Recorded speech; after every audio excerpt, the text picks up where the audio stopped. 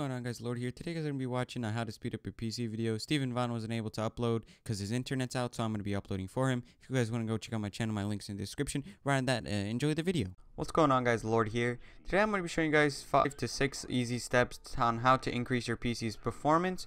These are all free. They're on a Windows system, both 32 and 64-bit. It doesn't matter what you have. Guys, do enjoy this video, and if this video does help you out, make sure to hit that like button. Right on that, let's get right into the video. Alright, so the first thing we're going to do is power options. Power options basically lets you control how much power you want your PC to use. And of course, the more power you let it use, the faster it will be. Now, what you want to do is right click on the Windows icon, go to Control Panel, System Security, and Power Options. And you're going to want to make sure that it's set on high performance.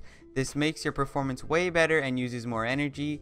Now, however, if you are on a laptop and you're plugged in all the time, this doesn't really matter. But if you're on a laptop and you use the battery unplugged, this will matter and will make your battery run out faster. Now, something that I had to do on my PC, which is an Asus PC, they have this other thing called like a power shell, and this is where you have to change it. And you get here by pressing this right here, this arrow here. And if you don't have the arrow, I'll show you how to get there. But there should be this AI charger 2 here. You want to open that up, and once that opens up, you're gonna get to this here, like this power area. You're just gonna click on power manager, and then you're going to want to set this to high performance.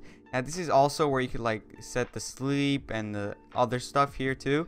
Now, what you could press to get here is let's go here. You could press Alt Control P and it'll open this up for you, and you don't even need to go through this arrow. I should have done that before.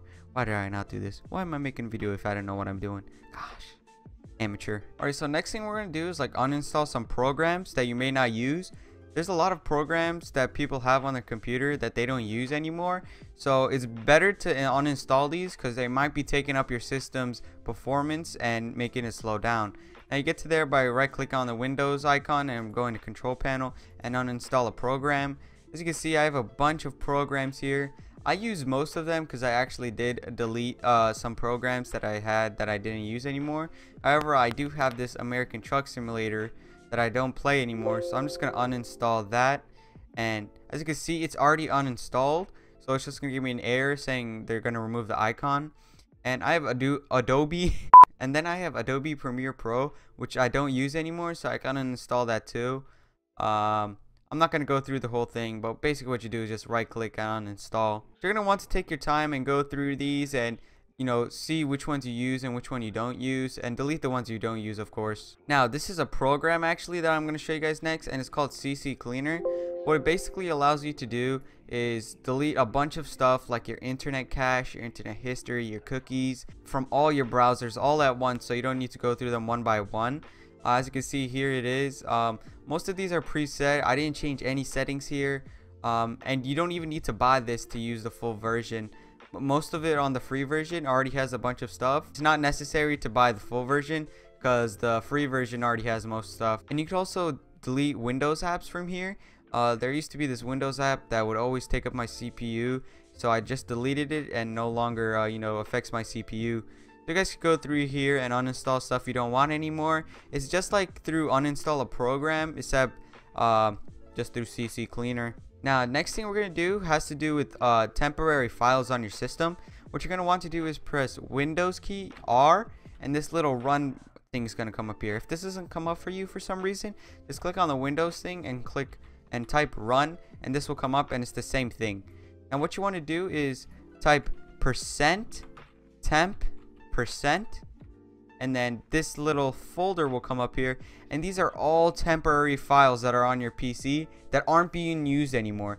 Now, these are mostly from your your internet browser and other stuff that you use, and like videos that you use or videos that you open up on your computer.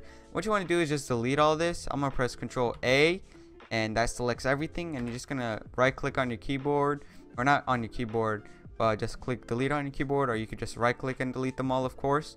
Alright, so next we're going to do is defragging and cleaning up our hard drives. So what you want to do to get to your hard drive area is click on this file folder. If that's not there, just search up file explorer, and this will come up. And what you're going to do is go to this disk PC and right click on your main disk. You could do this on both your disks, however I'm just going to do it on my main disk here. What you want to do is right click and go to properties, and this little system thing is going to come up. First thing you want to press is disk cleanup. However, if you run CCleaner before this cleanup already has happened, but you will still find some stuff. So here is like a bunch of stuff that you could choose. Like, look at this. I have 7 gigabytes in my recycling bin that I haven't deleted, and I have temporary files, 3 megabytes. I'm gonna unclick that because I already did it. Delivery optimization, we could delete all of these because these aren't necessary anymore. So once we've deleted all these, we're gonna clear up 9 gigabytes. That's a lot of space for a small hard drive.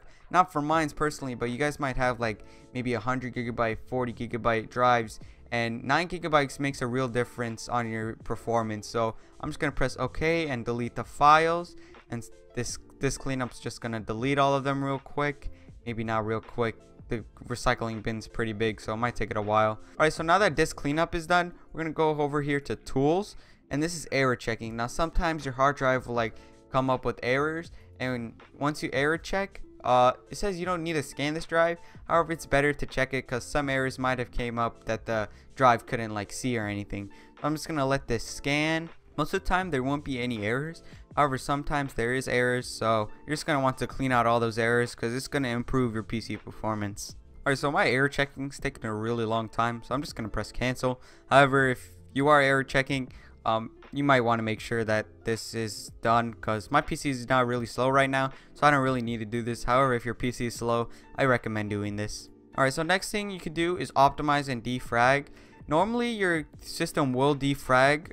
You'll know if it's defragged if it's a 0% fragmented.